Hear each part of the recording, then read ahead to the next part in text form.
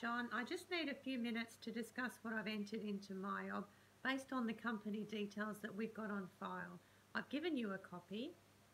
All right, just give me a moment to have a brief look through that with you now. Okay, while you're doing that, I'll open up MyOb and we can get that on the screen and just check through the details together just to make sure they've been entered correctly.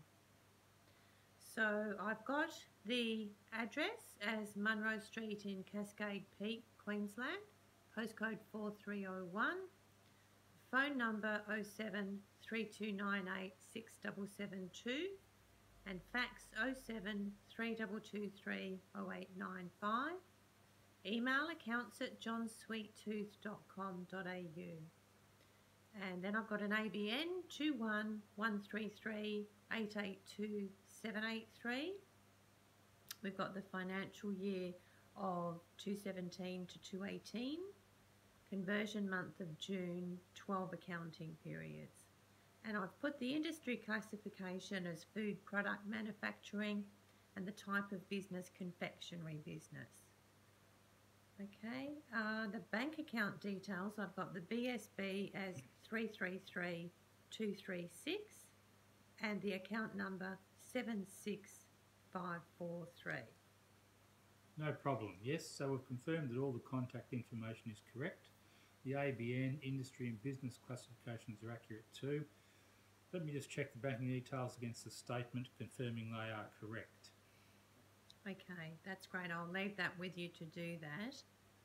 Did you have any questions at all? Just a couple of things to note. Can we check the security tab to confirm MyOb entries to be reversed and re-entered, not deleted? Yeah, that's correct. That feature has been enabled in the system. And the other thing was regarding data security, just to be clear on the procedure, if you could just add these items to the form you've got there.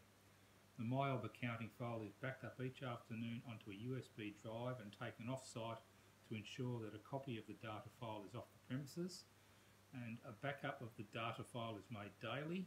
Then at the end of each week, the backup data is automatically synchronised to an off-site storage site.